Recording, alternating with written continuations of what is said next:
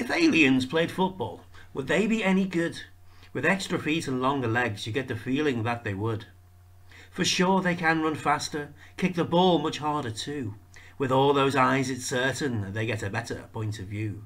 If it's true like in the movies that they can read each other's thoughts, which can really help in football and lots of other sports, 'cause then they can be silent but tell each other how to play, instead of shouting loudly and giving the game away.